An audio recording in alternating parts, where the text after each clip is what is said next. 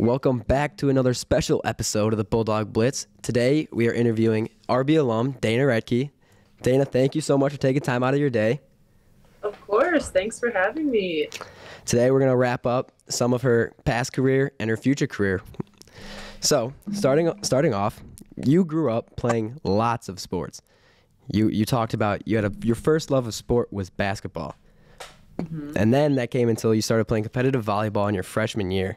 What stood out about volleyball that made you choose it over basketball? Ooh, great question. So I grew up playing all different types of sports in middle school, just kind of outside extracurricular activities. I was a really big dancer. I tried out swimming. I did track and field, softball, basketball. I just loved to learn, and I loved to be a part of like a team, and I loved to play sports. But what did I love most about volleyball from basketball was probably just the team culture and team atmosphere.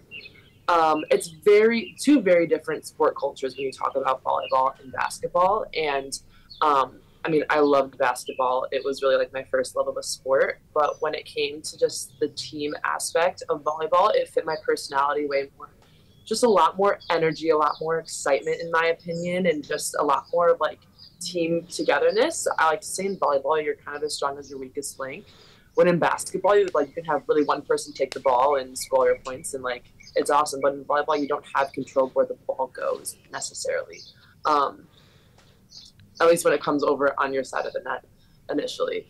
And so I just love that you really have to work as one unit. I think more so than in any other sport. And I just thought that it fit my personality way more. I'm very energetic, very bubbly. I love to celebrate, and you see us celebrate in between every single point. And so, that was probably the biggest thing that stood out to me. And then I just fell in love with practicing, which for me, like as an athlete, you kind of need to love that process. And I didn't necessarily love that in basketball. I loved competing in basketball, but the ins and outs of the everyday of practicing and stuff like that, I didn't love as much. So those are kind of the two big things of why I made the switch.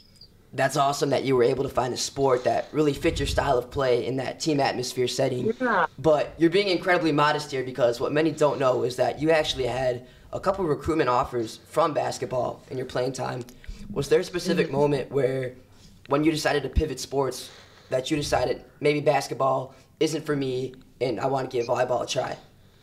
Yeah, I had a couple of moments like that. I was actually getting more basketball offers at the time than volleyball, and going on more basketball visits than volleyball. Because I was still kind of I was still figuring out what I wanted to do.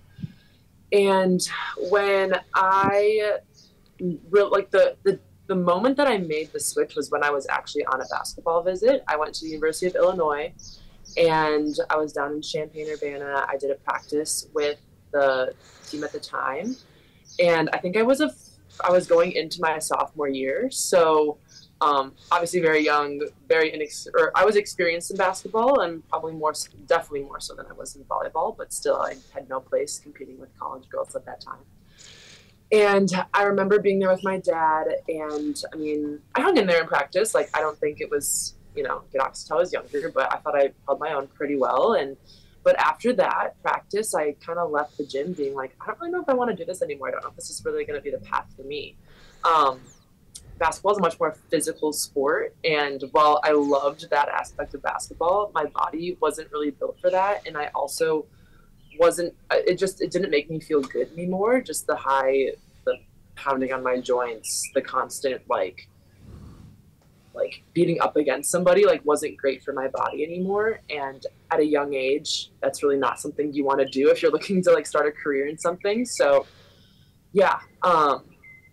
after that, I went into the car with my dad, and I was like, I don't know if I really want to do this anymore. He was like, yeah, it's probably a good choice. And then from that moment on, I kind of was like, all right, let's explore the options. Let's really get into playing volleyball at a higher level. Let's try to see where I can go from here, because I had just started playing volleyball that year competitively, and that means outside of high school, at a club. And in order to get recruited from colleges, you really need to play club volleyball. They don't really recruit from high school. Maybe a little bit more on the boys' side, but not for girls at all. And yeah, I just remember like thinking to myself, I don't really know what this is going to look like. I don't know if I'm going to go to a big school. I don't know like where I'm going to end up, but I'm going to fully commit myself to trying to earn myself a volleyball scholarship and try to find a good fit for me and go from there. And so, yeah, after that visit at University of Illinois, I kind of made that decision like, yeah, I'm really going to focus solely on volleyball now. Yeah, obviously switching over to a sport where you have really 1 year of knowledge to and game to, it takes a lot of hard work to really pursue and get a lot better in the sport. When did you come to realize that you were really on another level compared to everyone else in volleyball? I think I noticed that I was on a really good path probably my senior year of high school. Really? Yeah.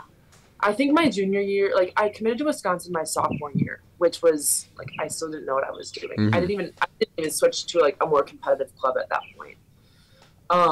And so I kind of was like, okay, like this is fun, like I'm getting better, like yay.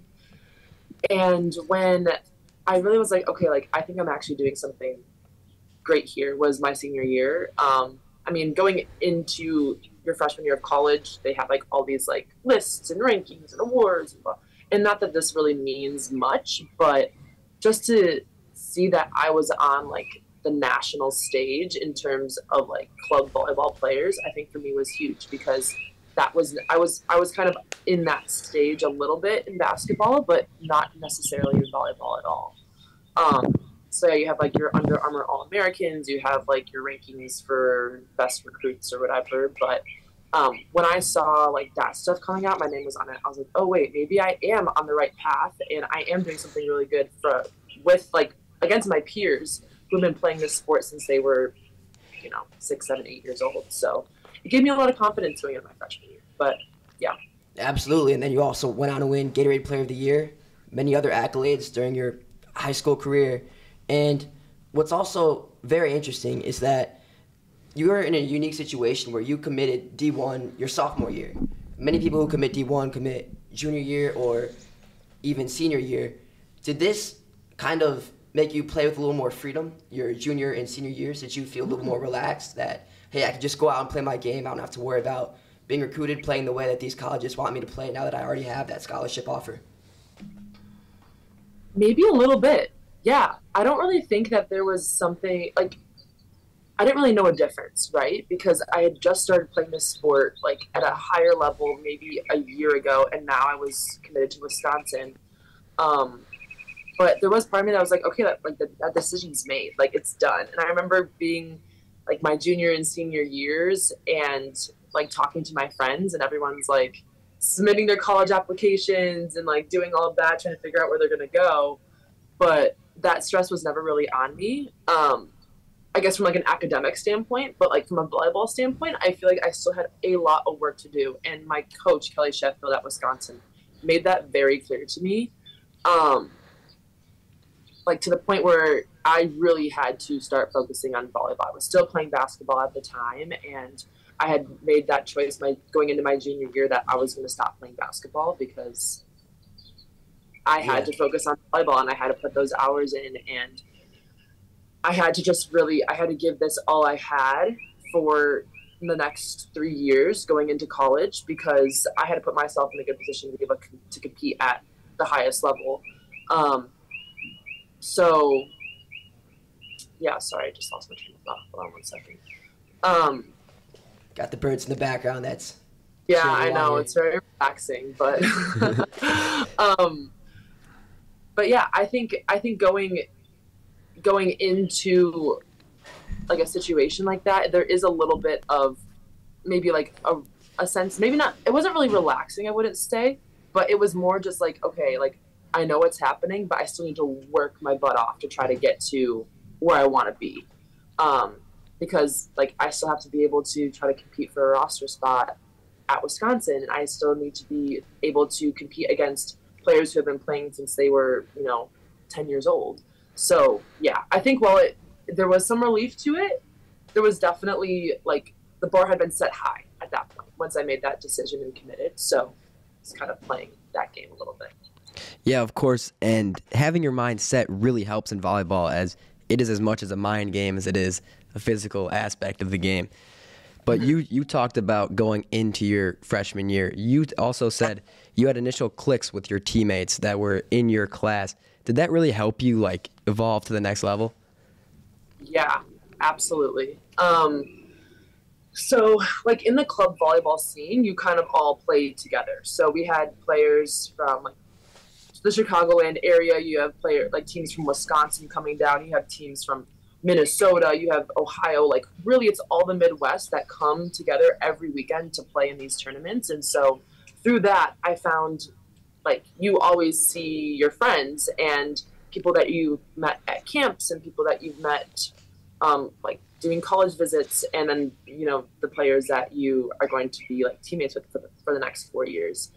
And that was the case for me. And I remember just going to these club tournaments every weekend, and we all had like a Badger Commits group chat, and we'd be like, we're going to this tournament, like what's your schedule, like can we hang out? And yeah, we were able to form like really, really special bonds and connections.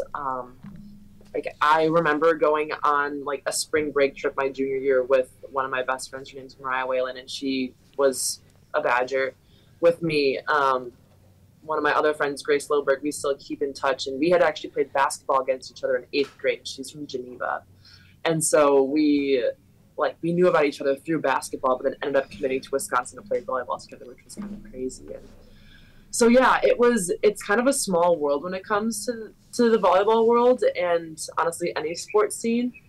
So when we were able to see each other, which was honestly every weekend, because we were all playing these tournaments every weekend, we got to be really close. And that was really important for us going into like a pretty hard situation, being a freshman on, at a really big university. We were able to really establish those friendships and those connections in order to one, get us really excited about going to school together. And then two, I think it made it really, that transition a little bit easier, knowing that you had your friends around you. So yeah. Evidently, clearly club volleyball really prepared you for that national stage and competing at the highest level at the university. You were a member of the First Alliance Volleyball Club, and you helped your team to 2 top 25 national finishes before heading into college. So segueing into your freshman year at University of Wisconsin, where we could go on and on about your accolades and your awards, I want to talk about how you started every single game. How did you handle being thrust into such an important role right away as a freshman? Was it daunting starting every game? Yeah, so when I went into Wisconsin, I didn't even know if I was going to be starting. There's this thing called a red shirt where it's more of a developmental year. So you get then an extra year at the university on scholarship and everything, but you don't compete in matches. I thought I was going to be doing that. So it's really just a year. A lot of freshmen take it in order to develop their skill set, all of that. So you basically sit out a year and then you play your 4 years after that. I thought that was going to be my path, but I had graduated early from RB. I graduated after my first semester of my my senior year. Sorry, not freshman year. That'd be crazy. My first semester of my senior year, and I went to Wisconsin for that second semester of my senior year, where I should have been at RB. And I did that because I wanted to get in a little bit early and start training, preparing myself. I wanted to get a little bit of a head start on school. So that's what I did. And I did it with 2 other girls in my class, which was really, really helpful. But it was really a really big adjustment, in terms of school, in terms of volleyball, in terms of the workouts. I had never done anything like that before in club volleyball. Now you're really living in this whole, you go to school, you train, you sleep, you eat. That was kind of what I did. So I think that semester for me was huge in my developmental years, or in my developmental stage, because I think that's when my coaches were like, okay, she's getting good. She can do something great for us. And I think that really helped me earn a starting spot my freshman year, which I don't think going in anyone really expected. But again, just through training, through workouts, through just applying myself to my sport, I think great things happened, and I was able to, earn that starting spot. Yeah, I think it was something that maybe we all had hopes, but not really expected. And so when it actually happened, it's pretty cool. But yeah, the mental side of that, I don't really know. I kind of just went in and was like, all right, let's do this thing. Let's let it rip. And it kind of works out well for me. But the mental prep going into that, I kind of was like, okay, like here we are. Like we got to do it. There's no running away. We're here. We gotta start. We got to do this. And it was way more fun for me than, I guess. That was work. Yeah. Yeah, and everyone knows that you can't have a job if you can't have fun at your job. But Exactly. That's very true. Yeah, not only did you have fun at your job, you destroyed your job in your freshman year. You were on the All Big Ten team. You were AVCA First Team All-American, and you were the National Freshman of the Year. How did these awards really help you keep getting better throughout your college or collegiate career? Yeah, that freshman year I feel like it was kind of a shock to everybody, at least to me. I never thought that I would even I didn't even know there was a National Freshman Player of the Year award, let alone that it was going to be going to me. So that was crazy. And I just think throughout that year, I did such a good job of just staying present in the moment and just focusing on one thing at a time. And like, I didn't know what I was doing, like in terms of putting up the numbers I was putting up every night. I remember there was one day my freshman year where my college coach, he pulled me into his office and called a meeting with me. And he had just numbers on the board, like hitting percentages. And he's like, do you know what this is? I was like, nope. And he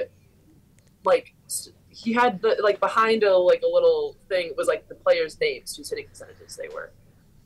And it was like, Haley Washington, who's one of my teammates on the national team, amazing volleyball player, Penn State grad. So, like, for me, like, she was kind of like the standard of what I wanted to become and reach because she was just so, so good. So it was Haley Washington, it was me. And he was like, do you realize this? And I was like, no. Like, I couldn't have told you, like, that I was even 10th on this list, let alone second, right? So yeah, like it was really kind of a shock for me. Like I didn't really realize what I was doing or what I had done until the end of that year. Like I knew I was doing good things. I was getting, like the Player of the Week awards and whatever. But I think when you put it on like a national stage, it kind of makes it a little bit bigger, So when I did get those awards, that was pretty awesome. Like I was super stoked. I couldn't believe that I was, a freshman with the First Team All-American award. And I don't think there's been many that's happened to. And like being able to be with some of the greats of our sport at such a young age was really awesome. But at the end of that year, like the standard had been set, right? And so I wasn't going to let that drop. And I was now, people had their eyes on me. People were out to get me. People were circling my name on their scouting reports, try to stop her. And I didn't want that to happen. Like I just kept, it really fueled me going into my sophomore year and then on into my senior year to just keep getting better and better because I knew I had the target on my back now. And not even just me, my whole team. And so I wanted to support them the best I could and do the best I could for them. Yeah, absolutely. I mean, your career games against North Carolina, Michigan State, Lipscomb, list goes on and on your freshman year, and then your ascension just continued on. I can name some of the accolades right here. You were first-team All-American every single year you played, Big Ten Female Athlete of the Year in your 2019-2020 season, as well as in your last season. And then let's talk about the national championship that you led your team to in 2021, kind of the pinnacle of all your successes right here. You were named to the NCAA Final Four All-Tournament team, but was there something different about this team relative to other years that really you think was a difference maker? Yeah. Oh my gosh. It's like one of my favorite years to talk about. So going into 2021, it was the year after COVID. And so everyone in the NCAA was granted an extra year of eligibility due to all the craziness that was COVID. And so I didn't think I was going to take mine. I thought I was like, okay, maybe it's time for me to go pro and like do all that. But something just came over me one day when I was down in Florida with my family, and I was like, I think I need to stay. I think I need to like wait this one out, and I need to do this thing with my teammates. Almost all of my class had decided that they were going to stay already, and I was the last one. And I was like, you know what? No, I'm all in. I'm doing this thing. And so when we came in that year, it was like we're on a mission. We had a lot of fifth years for sure. A lot of girls that I had played with for my whole entire career. We also had a really, really talented freshman class coming in, and then like also just really talented team in general.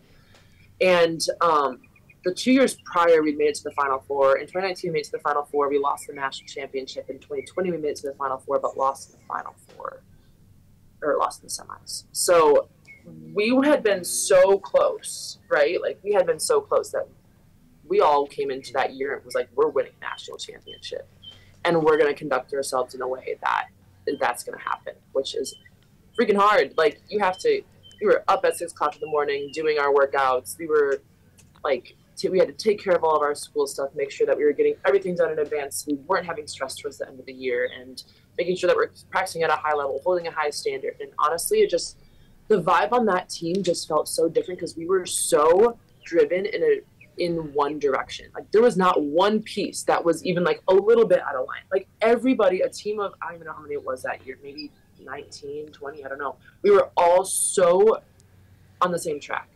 And when that happens, it's so, so powerful. But we had some hiccups that year, absolutely. I think we lost some games that we really did not want to lose, and we know we can win.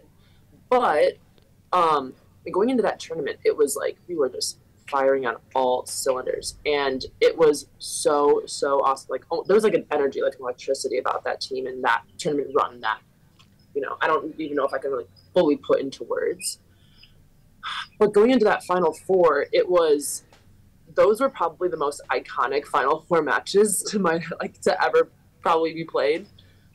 Going into the semifinal, we played against Louisville, and they were the number 1 ranked team at the time. We were number 4. And we ended up beating them in 5. It was their first loss of the season. Remember, it was neck and neck until in a 5th set you played 15 points. It's a tie-break set, and so we were neck and neck until like 0.8. And we just took off. And it was like, I think we ended the match like 15-9 or 10 or something like that. And then the next game we were playing Nebraska, which Nebraska is one of our rivals in the Big Ten. The Natty, and they had just won. Yeah, in the national championship. And we had just, we were definitely one of our rivals, and we had beat them a lot going into that game. And it's really hard to beat a really good team consistently, so going into that match, we were like, all right, we know what we got to do. We know this team so well. We really do. We played them, I think, 2 or 3 times already that season. And so we know this team really well. We watch them all the time. We just got to go and do what we know how to do. And there's no changing anything at that point. You're already at the national championship. It's not like anything crazy is going to happen, so we almost went down 2-0. I think it was like they had match point or a set point in the second, maybe 2 or 3 points, and we fought it off, and we come back and we make it 1-1. And we go up 2-1, and they come up and make it 2-2, so we're going to another 5th set. And I remember we came out dominating that set. I think it was like 8-1 going into that set. I remember an overpass came over. I went to hit it. They dug it. I should have gotten the kill, but then they started this pretty massive run, and they got it to might have been 12. I think it was 14-12 when it was game point for you guys. Was it 14-12? Okay, so they came back 14-12 when we were 8-1. This is crazy. Mm-hmm. And yeah, we ended up winning the 5th set 15-12, and let me talk about stress and pressure. I know. That was crazy. But yeah, it was just when that final ball dropped, everything that had kind of happened in my whole career, all the good, the bad, the ugly, the really fun, the really hard, all of it just kind of came to a peak at that moment. And we had done what we set out to do. And it was Wisconsin's first national championship. And that's why my class, the senior class at that point, had come to Wisconsin, because it's never been done before. We wanted to be the first to do that. And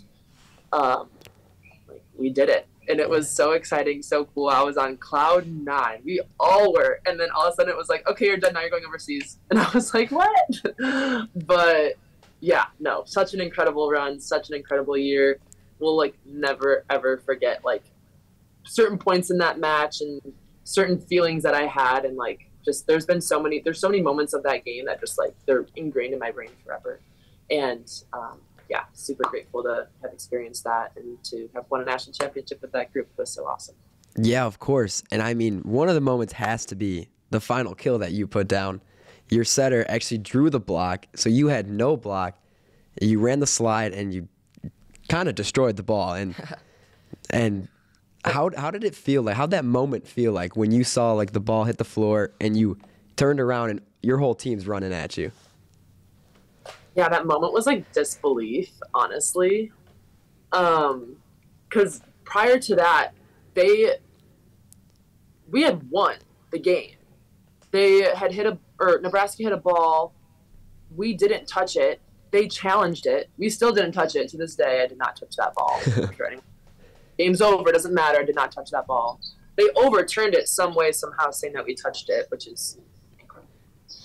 But so, like, after that, it was like after that moment, we had to really refocus, because sometimes those moments can get a little bit, out of hand when that happens. And we just kind of came in and we locked back in, and like that rally was nuts. Like, I don't know. It was a long rally. Long. I remember the first ball I hit in that rally, I had burned them on that ball I don't know how many times. Like, I was like, that's the shot that they're not defending. And I went up and I hit high 5-6, and the middle back digs it. She hasn't been there for the past like 3 games. Are you kidding me? Yeah. Then she goes back and she sets Grace 2 more balls in a row. They get crazy digs, incredible digs. And I don't think people realize, like, that set that Sydney, that's my setter's name, she set me really one-handed, just like tight to the net, like flicked it back through the block. Like, that is such a hard set to make. She made it look effortless. She made it look perfect. She made it look like she could do it in her sleep. But that is just such a hard set to make. And just the, like, everything that happened in that rally, like, after the ball dropped, it was just like, oh my God, like, we just did this thing. Like, we did it against a lot, you know? Yeah. And so it was, and everything. Yeah, exactly. And I, like, yeah, that moment, I was in disbelief. I was in shock. Because I think you set yourself up for those successful moments, right? You try to conduct yourself in a way that you're like, I'm going to do everything in my control to try to make this happen. But that's never a guarantee. It's never a guarantee that you're going to win. Even if you practice perfectly, if you like eat the perfect diet, if you drink the right amount, it doesn't matter. Like, you drink the right amount of water, it doesn't matter. Like, so when like moments like that happen and the hard work pays off, it's really just something special. And that was one of the first moments, like, in my career that has happened, like at a team level. So it was really, really awesome, super special. And then we were just like, after the disbelief kind of set in, I didn't really like set until like after we left the arena, that it was just like, whoa, like, we did it. So, yeah. The celebrations ensued. And then switching gears now, on top of your illustrious collegiate career where you won basically everything there was to win on the team level and on the individual level, you're also a member of the U.S. Women's National Volleyball team that's heading to the Olympics on July 26th. We wanted to get a little preview of that for the listeners. We know that you guys won the gold in Tokyo 2020, but what will be different this time around in Paris compared to the competition and the atmosphere in Tokyo? Man, yeah. So I wasn't on that Tokyo team, but I was still a part of the national team, you know, followed the whole entire thing, right? But I was actually talking to one of my teammates yesterday, Haley Washington, and I was like, this is really like there's some women on my team that have been to multiple Olympics for sure, but most of the team, their first Olympics was in Tokyo. But that was during COVID. No fans were allowed. It was a very like secluded village, all of that. So we were talking about it. And she's just like, how stoked are you to go to the Olympics? And I was like, I really can't even describe it to you. Like, I'm so excited. And she was like, I was like, but wait, it's kind of like your first real Olympic experience too. And she was like, yeah, it is for a lot of us. So I'm really excited that it's going to be like a much more normal experience for sure. And I think like everyone whose first Olympics was Tokyo was also that. But to preview the Olympics, my gosh, I mean, we're returning a lot of the same starters, or sorry, not only starters, but team members from Tokyo. And yeah, like, we're the reigning gold medalists, and like they did something that's never been done before in USA volleyball history. That was the first Olympic gold medal. So it was so awesome to watch that. But yeah, I think like we're always going to go in and try to go for the gold, right? Like, that's definitely now the standard of USA volleyball. But like, it's going to be really, really hard, right? Like, I was just talking to somebody else saying that like the world is really good at volleyball right now. Mm-hmm. Really, really good at volleyball. You're seeing teams that like weren't even in Tokyo that are now at the top of the world's rankings. Like, for example, Poland. I think that they were a team that was maybe below like world ranking number 20, and now they're in third place in the world. Really, really good team. You have Brazil, who's always historically good. You have Turkey, who has been really, really strong the past couple of years. Italy is always good, and they're playing at a very, very high level right now. Yeah, they're currently number one. Yeah, they're currently ranked number one. Yeah, no, they're playing incredible volleyball right now. You got China, who's always good. Japan's always good. Like, this is also probably the strongest Olympic pool that has ever happened, because they had changed the rules so that the teams, because before it wasn't just based on world ranking, it was based off of like certain qualifications and also regional and continental qualifications. So you had more diversity from teams across different continents. But now they have it so it's mostly based off of world ranking and also some qualification rounds. So the final spots are based off of world ranking. So this is probably the strongest Olympic pool like competition that we've ever seen. Mm-hmm. But we're really excited about that opportunity, just because, like, I mean, the world's really good, but so are we. Absolutely. And we know that we can compete against the best of the best, and we can go in and we can win against some of the best of the best. So it's going to be a really big challenge for us, and I mean, we're going to do everything in our power to bring home that gold medal and just compete at a really high level and compete together and compete hard. So yeah, we're really, really excited about it. I'm super stoked about it. I like really cannot believe that I'm in this position, and to even say that like I'm getting to compete for a gold medal is still kind of crazy. It hasn't really set in yet. So yeah, we're really stoked. It's happening really soon. Yeah. Well, obviously we wish you the best of luck. Thank you so much, Dana, for coming on the show with us today. Everyone tune in July 29th, first game against China. Yeah, and we wish you and your team the best of luck in Paris. Thank you so much for coming on. Of course. Thank you guys for having me. Thank you. Best of luck. Yeah, thank you. Thank you, Dana.